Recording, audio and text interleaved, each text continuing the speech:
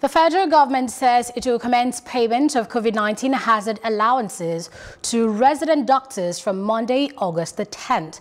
Minister of Labour and Employment Chris Ngige, while speaking to a delegation from the National Association of Resident Doctors, says the allowances will be paid to resident doctors in 6 centres across the country.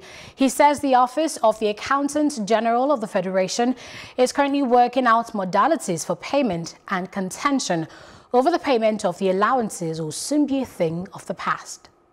The issue of June 2020 COVID hazard allowance have been discussed. Even though there is a shortfall in government revenue, government, as a sign of good faith, will start payment as from next week, Monday, to the centers that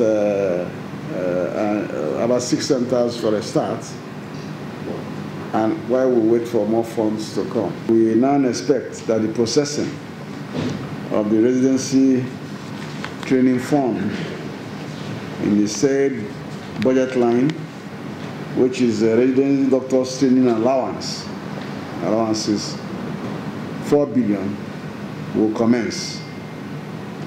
And we have the authority of the Accountant General of the Federation to say that they have started work on that.